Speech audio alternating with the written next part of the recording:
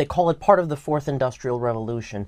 One of the features of this fourth industrial revolution is that it doesn't change what we are doing, but it changes us. The very idea of human being some sort of natural concept is really going to change. Up until now, the conversation we've been having is around freedom of speech. Once we can access people's thoughts and access people's emotions.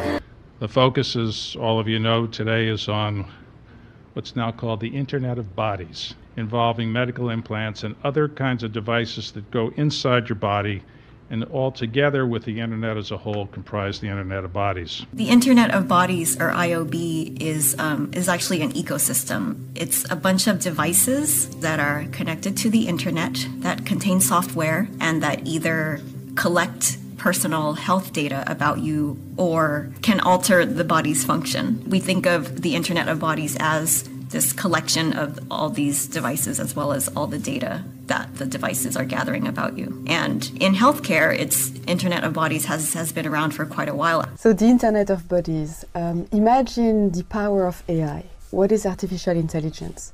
It's a way to automate computation and cognition.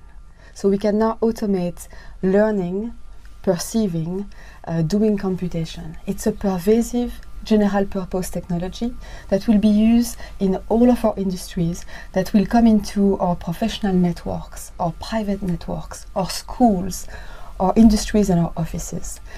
What I wanted to epitomize with the Internet of Bodies is this notion that we will be under assessment, we will be under measure of computation in every aspect of our lives in the future. From what you eat, who you date, what you buy on the internet, how much energy you use, but also what are your vital signs? How well are you doing in terms of health? What kind of specific genetic quirks do you have? What's your genome telling about your health, about your mental health, about how well you are doing, how well you are aging, what kind of disease you are susceptible to?